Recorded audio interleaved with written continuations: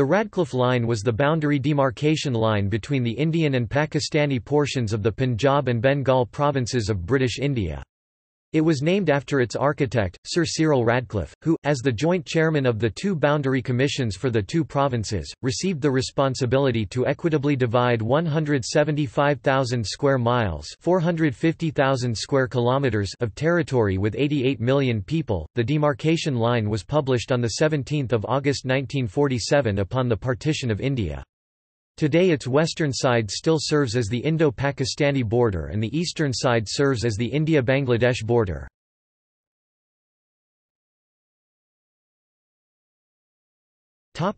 Background.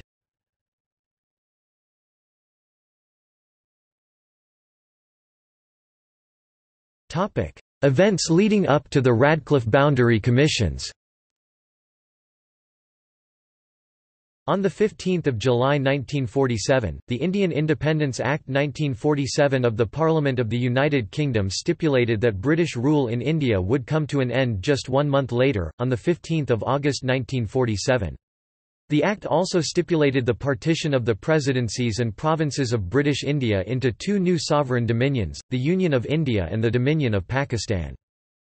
The Indian Independence Act, passed by the British Parliament, abandoned the suzerainty of the British Crown over the princely states and dissolved the Indian Empire, and the rulers of the states were advised to accede to one of the new dominions. Pakistan was intended as a Muslim homeland, while the Union of India remained secular. Muslim-majority British provinces in the north were to become the foundation of Pakistan. The provinces of Baluchistan, 91.8% Muslim before partition, and Sindh, 72.7%, were granted entirely to Pakistan. However, two provinces did not have an overwhelming majority: Bengal in the northeast, 54.4% Muslim, and the Punjab in the northwest, 55.7% Muslim. The western part of the Punjab became part of West Pakistan and the eastern part became the Indian state of East Punjab, which was later divided between a smaller Punjab state and two other states. Bengal was also partitioned, into East Bengal in Pakistan and West Bengal in India. Following independence, the Northwest Frontier Province, whose borders with Afghanistan had earlier been demarcated by the Durand Line, voted in a referendum to join Pakistan. This controversial referendum was boycotted by the most popular Pukhtan movement in the province at that time. The area is now a province in Pakistan called Khyber Pakhtunkhwa. The Punjab's population distribution was such that there was no line that could neatly divide Hindus, Muslims, and Sikhs. Likewise, no line could appease the Muslim League, headed by Jinnah, and the Indian National Congress led by Jawaharlal Nehru and Vallabhbhai Patel, and by the British. Moreover, any division based on religious communities was sure to entail cutting through road and rail communications, irrigation schemes, electric power systems and even individual landholdings. However, a well-drawn line could minimize the separation of farmers from their fields, and also minimize the numbers of people who might feel forced to relocate. As it turned out, on the subcontinent as a whole, some 14 million people left their homes and set out by every means possible—by air, train, and road, in cars and lorries, in buses and bullock carts, but most of all on foot—to seek refuge with their own kind. Many of them were slaughtered by an opposing side, some starved or died of exhaustion, while others were afflicted with cholera, dysentery, and all those other diseases that afflict undernourished refugees everywhere. Estimates of the number of people who died range between 200,000 official British estimate at the time and 2 million, with the consensus being around 1 million dead.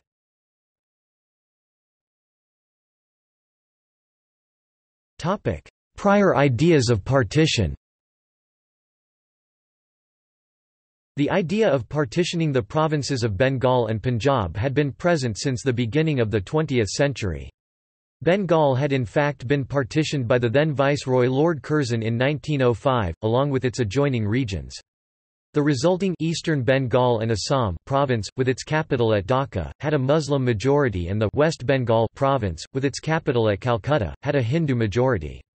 However, this partition of Bengal was reversed in 1911 in an effort to mollify Bengali nationalism. Proposals for partitioning Punjab had been made starting from 1908. Its proponents included the Hindu leader Bhai Parmanand, Congress leader Lala Lajpat Rai, industrialist G. D. Birla, and various Sikh leaders. After the Lahore Resolution 1940 of the Muslim League demanding Pakistan, B. R. Ambedkar wrote a 400-page tract titled Thoughts on Pakistan, wherein he discussed the boundaries of the Muslim and non-Muslim regions of Punjab and Bengal. His calculations showed a Muslim majority in 16 western districts of Punjab and non-Muslim majority in 13 eastern districts. In Bengal, he showed non-Muslim majority in 15 districts. He thought the Muslims could have no objection to redrawing provincial boundaries. If they did not understand the nature of their own demand. After the breakdown of the 1945 Simla Conference of Viceroy Lord Wavell, the idea of Pakistan began to be contemplated seriously. Sir Evan Jenkins, the private secretary of the Viceroy, later the Governor of Punjab, wrote a memorandum titled, "Pakistan and the Punjab", where he discussed the issues surrounding the partition of Punjab. K. M. Panikkar, then Prime Minister of the Bikaner state, sent a memorandum to the Viceroy titled, "Next Step in India", wherein he recommended that the British government concede the principle of Muslim homeland, but carry out territorial adjustments to the Punjab and Bengal to meet the claims of the Hindus and Sikhs. Based on these discussions, the Viceroy sent a note on Pakistan theory to the Secretary of State. The Viceroy informed the Secretary of State that Jinnah envisaged full provinces of Bengal and Punjab going to Pakistan with only minor adjustments, whereas Congress was expecting almost half of these provinces to remain in India. This essentially framed the problem of partition. The Secretary of State responded by directing Lord Wavell to send actual proposals for defining genuine Muslim areas. The task fell on V. P. Menon, the Reforms Commissioner, and his colleague Sir B. N. Rao in the Reforms Office. They prepared a note called, "Demarcation of Pakistan Areas", where they defined the western zone of Pakistan as consisting of Sindh, NWFP, British Baluchistan and 3 western divisions of Punjab, Rawalpindi, Multan and Lahore. However, they noted that this allocation would leave 2.2 million Sikhs in the Pakistan area and about 1.5 million in India. Excluding the Amritsar and Gurdaspur districts of the Lahore division from Pakistan would put a majority of Sikhs in India. Amritsar had a non-Muslim majority and Gurdaspur a marginal Muslim majority. To compensate for the exclusion of the Gurdaspur district, they included the entire Dinajpur district in the eastern zone of Pakistan, which similarly had a marginal Muslim majority. After receiving comments from John Thorne, member of the Executive Council in charge of Home Affairs, Wavell forwarded the proposal to the Secretary of State. He justified the exclusion of the Amritsar district because of its sacredness to the Sikhs and that of Gurdaspur district because it had to go with Amritsar for geographical reasons. The Secretary of State commended the proposal and forwarded it to the India and Burma Committee, saying, "I do not think that any better division than the one the Viceroy proposes is likely to be found."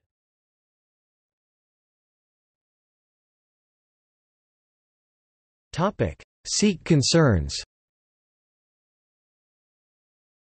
While Master Tara Singh confused Rajagopalchari's offer with the Muslim League demand, he could see that any division of Punjab would leave the Sikhs divided between Pakistan and Hindustan. He espoused the doctrine of self-reliance, opposed partition and called for independence on the grounds that no single religious community should control Punjab. Other Sikhs argued that just as Muslims feared Hindu domination, the Sikhs also feared Muslim domination. Sikhs warned the British government that the morale of Sikh troops in the British Army would be affected if Pakistan was forced on them. Since Hindus seemed more concerned about the rest of India than Punjab, Master Tara Singh refused to ally with them and preferred to approach the British directly. Giani Kartar Singh drafted the scheme of a separate Sikh state if India was divided. During the partition developments, Jinnah offered Sikhs to live in Pakistan with safeguards for their rights. Sikhs refused because they opposed the concept of Pakistan and also because they were opposed to being a small minority within a Muslim majority. There are various reasons for the Sikh refusal to join Pakistan, but one clear fact was that the partition of Punjab left a deep impact on the Sikh psyche, with many Sikh holy sites ending up in Pakistan, while the Congress had insisted for an India which was united and the Muslim League asked for a separate country. Sikh leader Dr. Veer Singh Badi proposed the creation of a separate Sikh state, Khalistan. Sikh leaders who were unanimous in their opposition to Pakistan wanted a Sikh state to be created. Master Tara Singh wanted the right for an independent Khalistan to federate with either Hindustan or Pakistan. However, the Sikh state being proposed was for an area where no religion was in absolute majority. Negotiations for the independent Sikh state had commenced at the end of World War II and the British initially agreed, but the Sikhs withdrew this demand after pressure from Indian nationalists. The proposals of the Cabinet Mission Plan had seriously jolted the Sikhs because while both the Congress and League could be satisfied, the Sikhs saw nothing in it for themselves, as they would be subjected to a Muslim majority. Master Tara Singh protested this to Pethek Lawrence on May 5. By early September, the Sikh leaders accepted both the long-term and interim proposals despite their earlier rejection. The Sikhs attached themselves to the Indian state with the promise of religious and cultural autonomy.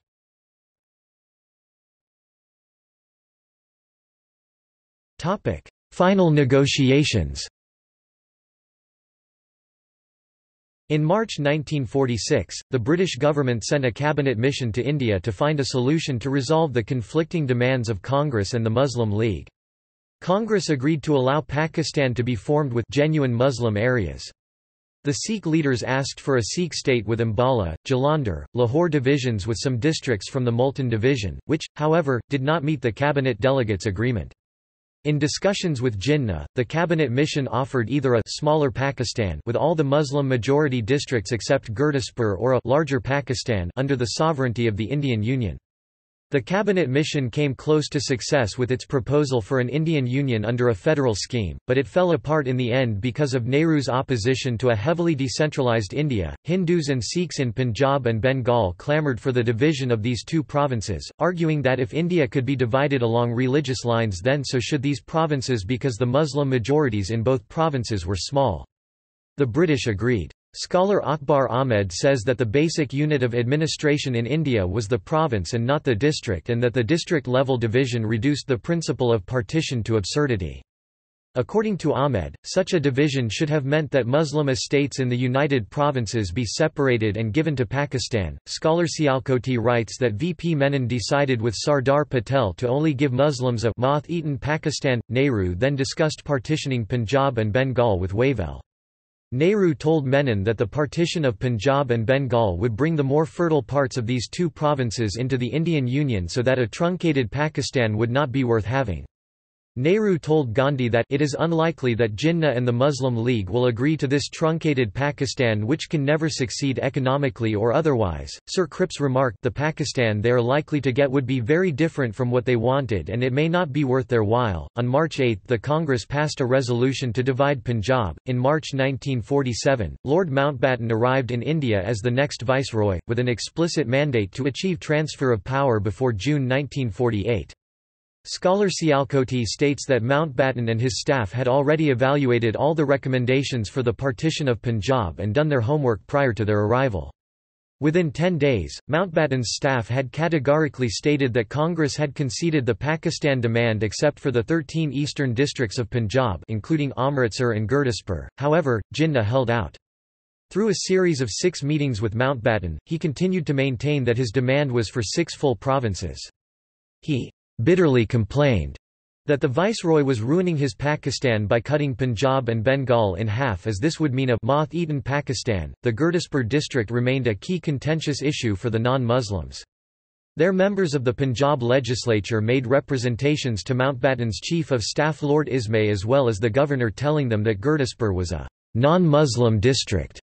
They contended that even if it had a marginal Muslim majority of 51%, which they believed to be erroneous, the Muslims paid only 35% of the land revenue in the district. In April, Governor Evan Jenkins wrote a note to Mountbatten proposing that Punjab be divided along Muslim and non-Muslim majority districts, but adjustments could be made by agreement regarding the tehsils sub-districts contiguous to these districts.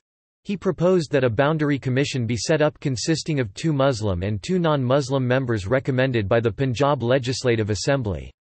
He also proposed that a British judge of the High Court be appointed as the chairman of the commission. Jinnah and the Muslim League continued to oppose the idea of partitioning the provinces, and the Sikhs were disturbed about the possibility of getting only 12 districts without Gurdaspur. In this context, the partition plan of 3 June was announced with a notional partition showing 17 districts of Punjab in Pakistan and 12 districts in India, along with the establishment of a boundary commission to decide the final boundary. In Sialkoti's view, this was done mainly to placate the Sikhs. Mountbatten decided to threaten Jinnah by drawing a line less favourable to Muslims and more favourable to Sikhs if he did not agree to partitioning Punjab and Bengal. However, Lord Ismay prevailed that he should use hurt feelings rather than threats to persuade Jinnah for partition.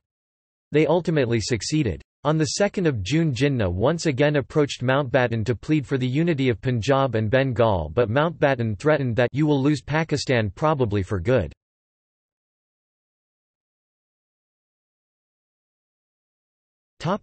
Process and key people. A crude border had already been drawn up by Lord Wavell, the Viceroy of India prior to his replacement as Viceroy, in February 1947, by Lord Louis Mountbatten. In order to determine exactly which territories to assign to each country, in June 1947, Britain appointed Sir Cyril Radcliffe to chair 2 boundary commissions, one for Bengal and one for Punjab. The commission was instructed to demarcate the boundaries of the 2 parts of the Punjab on the basis of ascertaining the contiguous majority areas of Muslims and non-Muslims. In doing so, it will also take into account other factors. Other factors were undefined, giving Radcliffe leeway, but included decisions regarding natural boundaries, communications, watercourses and irrigation systems, as well as socio-political consideration. Each commission also had 4 representatives, 2 from the Indian National Congress and 2 from the Muslim League. Given the deadlock between the interests of the 2 sides and their rancorous relationship, the final decision was essentially Radcliffe's. After arriving in India on 8 July 1947, Radcliffe was given just 5 weeks to decide on a border. He soon met with his fellow college alumnus Mountbatten and travelled to Lahore and Calcutta to meet with commission members, chiefly Nehru from the Congress and Jinnah, president of the Muslim League. He objected to the short time frame, but all parties were insistent that the line be finished by 15 August. British withdrawal from India. Mountbatten had accepted the post as Viceroy on the condition of an early deadline. The decision was completed just a couple of days before the withdrawal, but due to political maneuvering, not published until 17 August 1947, 2 days after the grant of independence to India and Pakistan.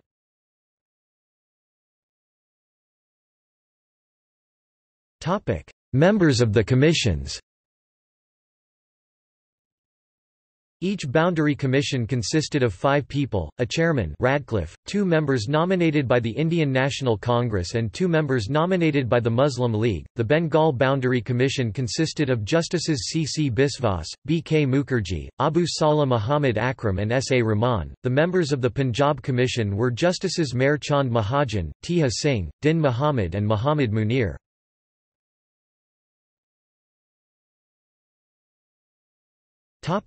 Problems in the process.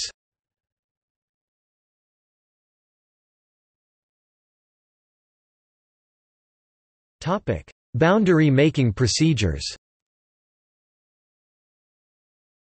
All lawyers by trade, Radcliffe and the other commissioners had all of the Polish and none of the specialized knowledge needed for the task. They had no advisors to inform them of the well-established procedures and information needed to draw a boundary. Nor was there time to gather the survey and regional information. The absence of some experts and advisors, such as the United Nations, was deliberate, to avoid delay. Britain's new Labour government, deep in wartime debt, simply couldn't afford to hold on to its increasingly unstable empire. The absence of outside participants—for example, from the United Nations, also satisfied the British government's urgent desire to save face by avoiding the appearance that it required outside help to govern—or stop governing—its own empire.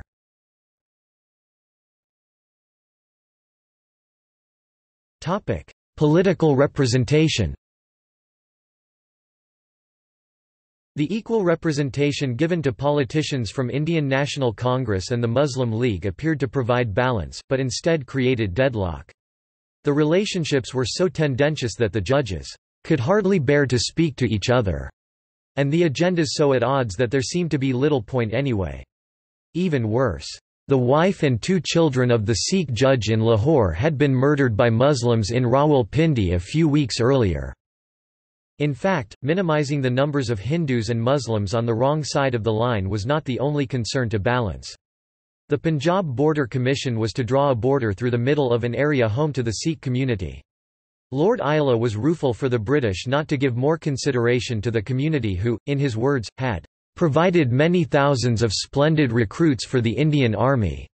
In its service for the Crown in World War I, however, the Sikhs were militant in their opposition to any solution which would put their community in a Muslim-ruled state. Moreover, many insisted on their own sovereign state, something no one else would agree to. Last of all, were the communities without any representation. The Bengal Border Commission representatives were chiefly concerned with the question of who would get Calcutta. The Buddhist tribes in the Chittagong Hill Tracts in Bengal had no official representation and were left totally without information to prepare for their situation until 2 days after the partition. Perceiving the situation as intractable and urgent, Radcliffe went on to make all the difficult decisions himself.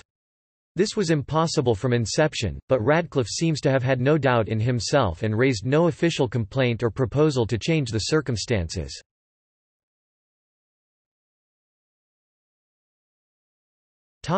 Local knowledge. Before his appointment, Radcliffe had never visited India and knew no one there. To the British and the feuding politicians alike, this neutrality was looked upon as an asset. He was considered to be unbiased toward any of the parties, except of course Britain. Only his private secretary, Christopher Beaumont, was familiar with the administration and life in the Punjab. Wanting to preserve the appearance of impartiality, Radcliffe also kept his distance from Viceroy Mountbatten. No amount of knowledge could produce a line that would completely avoid conflict. Already, sectarian riots in Punjab and Bengal dimmed hopes for a quick and dignified British withdrawal. Many of the seeds of post-colonial disorder in South Asia were sown much earlier, in a century and a half of direct and indirect British control of large part of the region, but, as book after book has demonstrated, nothing in the complex tragedy of partition was inevitable.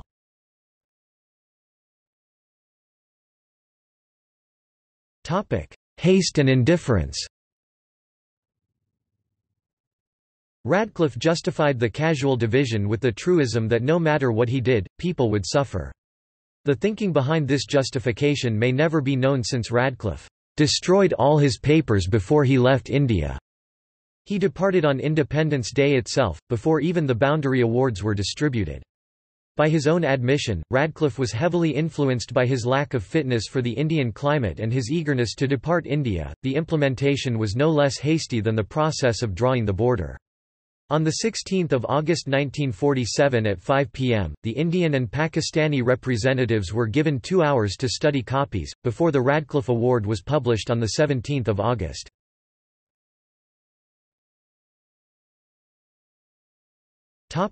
Secrecy. To avoid disputes and delays, the division was done in secret. The final awards were ready on 9 August and 12 August, but not published until 2 days after the partition. According to Reid and Fisher, there is some circumstantial evidence that Nehru and Patel were secretly informed of the Punjab Awards' contents on August 9 or 10, either through Mountbatten or Radcliffe's Indian Assistant Secretary. Regardless of how it transpired, the award was changed to put a salient east of the Sutlej Canal within India's domain instead of Pakistan's. This area consisted of 2 Muslim-majority tehsils with a combined population of over 500,000. There were 2 apparent reasons for the switch. The area housed an army arms depot, and contained the headwaters of a canal which irrigated the princely state of Bikaner, which would accede to India.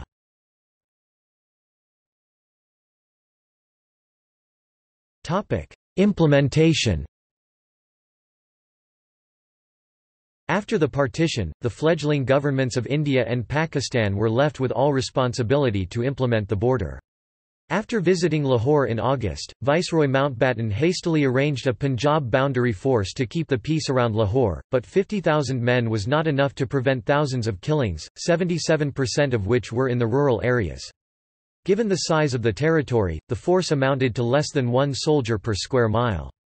This was not enough to protect the cities, much less the caravans of the hundreds of thousands of refugees who were fleeing their homes in what would become Pakistan. Both India and Pakistan were loath to violate the agreement by supporting the rebellions of villages drawn on the wrong side of the border, as this could prompt a loss of face on the international stage and require the British or the UN to intervene. Border conflicts led to 3 wars, in 1947, 1965, and 1971, and the Kargil conflict of 1999.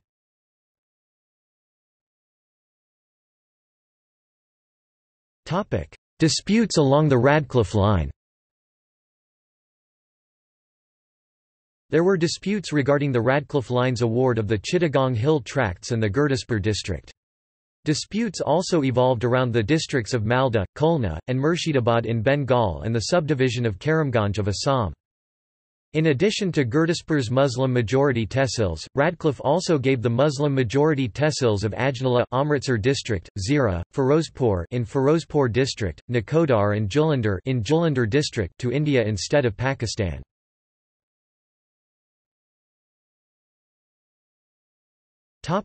Punjab.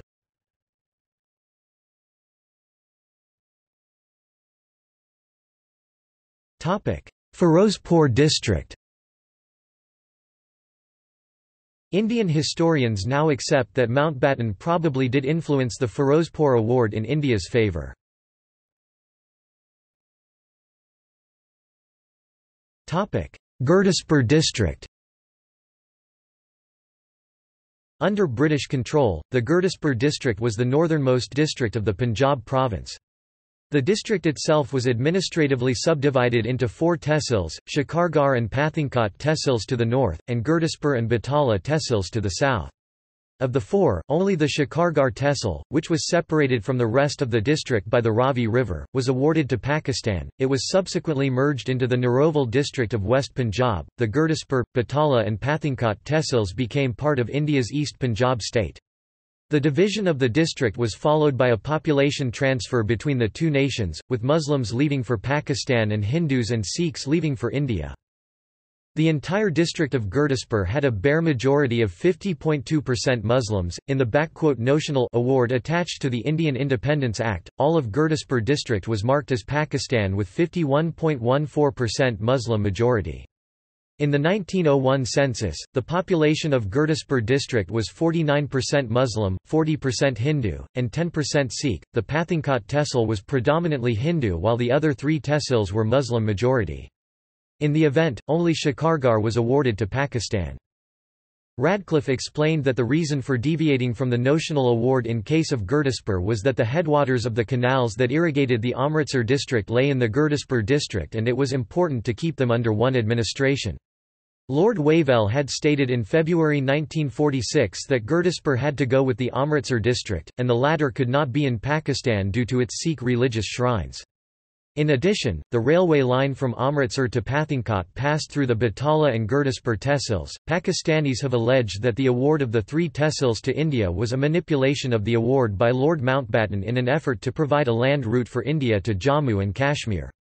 However, Shireen Ala'i points out that the land route to Kashmir was entirely within the Pathankot tehsil, which had a Hindu majority. The award of the Batala and Gurdaspur tehsils to India did not affect Kashmir.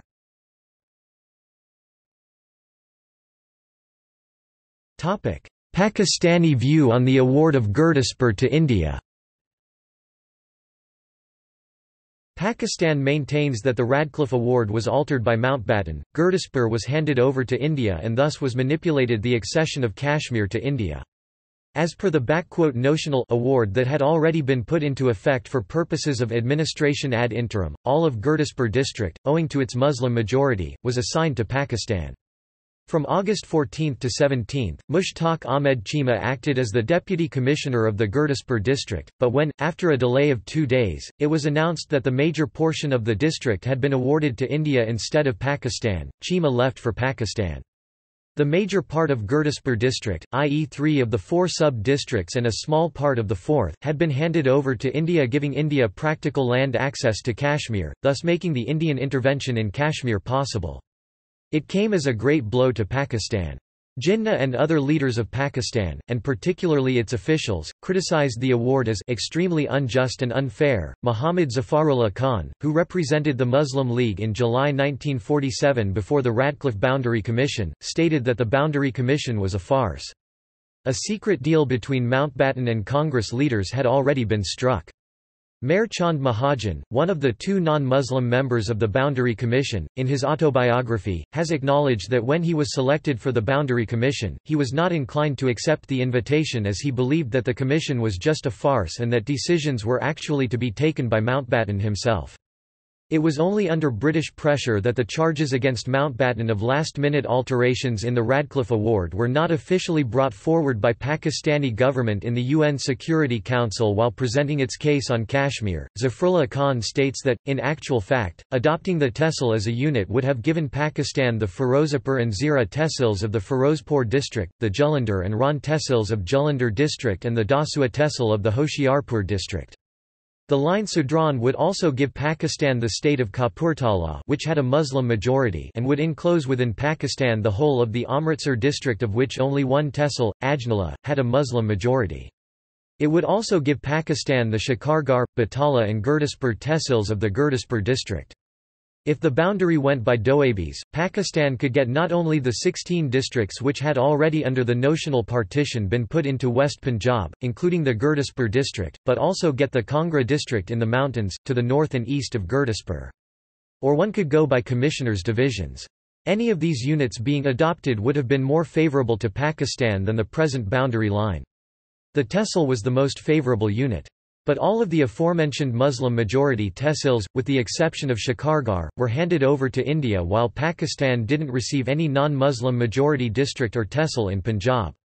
Zafarullah Khan states that Radcliffe used district, tehsil, thana, and even village boundaries to divide Punjab in such a way that the boundary line was drawn much to the prejudice of Pakistan. According to Zafarullah Khan, the assertion that the award of the Batala and Gurdaspur tehsils to India did not affect Kashmir is far-fetched. If Batala and Gurdaspur had gone to Pakistan, Pathankot tehsil would have been isolated and blocked.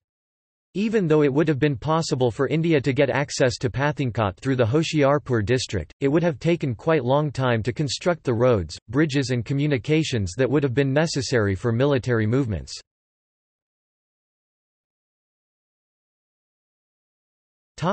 Assessments on the controversial award of Gurdaspur to India and the Kashmir dispute. Stanley Wolpert writes that Radcliffe in his initial maps awarded Gurdaspur district to Pakistan, but one of Nehru's and Mountbatten's greatest concerns over the new Punjab border was to make sure that Gurdaspur would not go to Pakistan, since that would have deprived India of direct road access to Kashmir. As per the different aspects of Islamic culture, a part of UNESCO's History's flagship project, recently disclosed documents of the history of the partition reveal British complicity with the top Indian leadership to wrest Kashmir from Pakistan.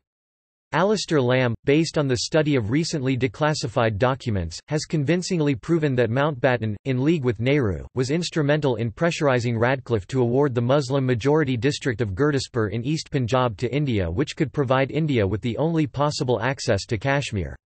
Andrew Roberts believes that Mountbatten cheated over India-Pak frontier and states that if gerrymandering took place in the case of Ferozpur, it is not too hard to believe that Mountbatten also pressurized Radcliffe to ensure that Gurdaspur wound up in India to give India road access to Kashmir. Perry Anderson states that Mountbatten, who was officially supposed to neither exercise any influence on Radcliffe nor to have any knowledge of his findings, intervened behind the scenes, probably at Nehru's behest, to alter the award. He had little difficulty in getting Radcliffe to change his boundaries to allot the Muslim-majority district of Gurdaspur to India instead of Pakistan, thus giving India the only road access from Delhi to Kashmir. However, some British works suggest that the Kashmir state was not in anybody's mind when the award was being drawn, and that even the Pakistanis themselves had not realised the importance of Gurdaspur to Kashmir until the Indian forces actually entered Kashmir. Both Mountbatten and Radcliffe, of course, have strongly denied those charges. It is impossible to accurately quantify the personal responsibility for the tragedy of Kashmir, as the Mountbatten papers relating to the issue at the India Office Library and Records are closed to scholars for an indefinite period.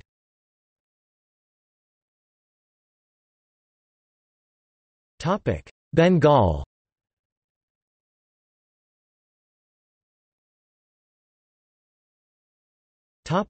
Chittagong Hill Tracts.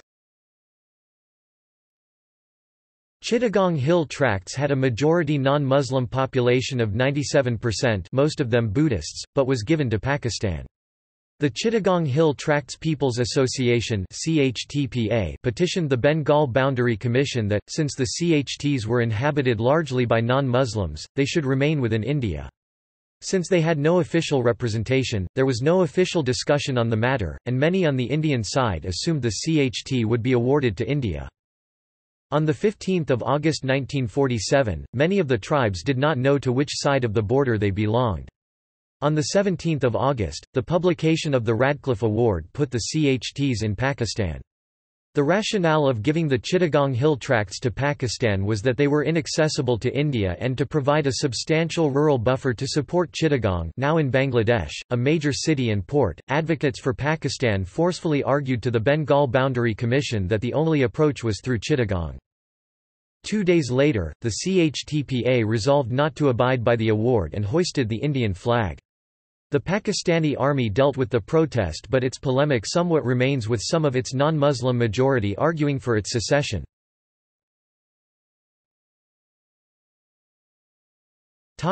Malda District. Another disputed decision made by Radcliffe was division of the Malda district of Bengal. The district overall had a slight Muslim majority, but was divided and most of it, including Malda town, went to India. The district remained under East Pakistan administration for 3 to 4 days after 15 August 1947. It was only when the award was made public that the Pakistani flag was replaced by the Indian flag in Malda. Khulna and Murshidabad districts. The Khulna district, with a marginal Hindu majority of 51%, was also given to East Pakistan in lieu of the Murshidabad district with a 70% Muslim majority, which went to India. Karimganj. Sylhet district of Assam joined Pakistan in accordance with a referendum. However, the Karimganj subdivision with a Muslim majority was severed from Sylhet and given to India. As of the 2001 Indian census, Karimganj now has a Muslim majority of 52.3%.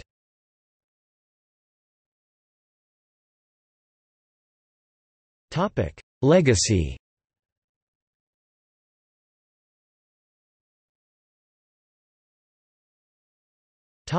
Legacy and historiography. The partition of India is one of the central events in the collective memory in India, Pakistan, and Bangladesh. On his motivation to write Drawing the Line, playwright Howard Brenton said he first became interested in the story of the Radcliffe Line while vacationing in India and hearing stories from people whose families had fled across the new line.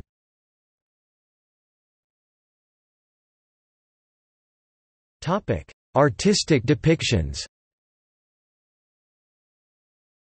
As a crucial determiner in the outcomes of the partition, the Radcliffe Line and award process has been referred to in many films, books, and other artistic depictions of the partition of India. The specific commemoration of the award or the recounting of the story of the process and the people involved in it has been comparatively rare. One notable depiction is Drawing the Line, written by British playwright Howard Brenton.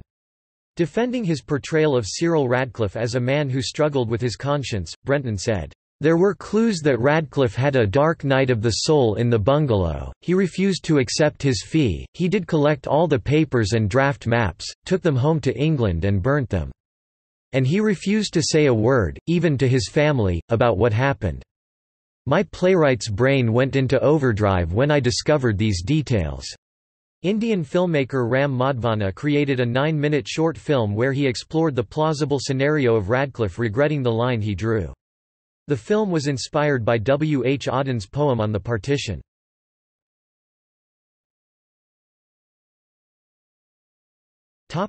See also: Curzon Line, Indo-Bangladesh enclaves, McMahon Line, Durand Line, Rajkahini Notes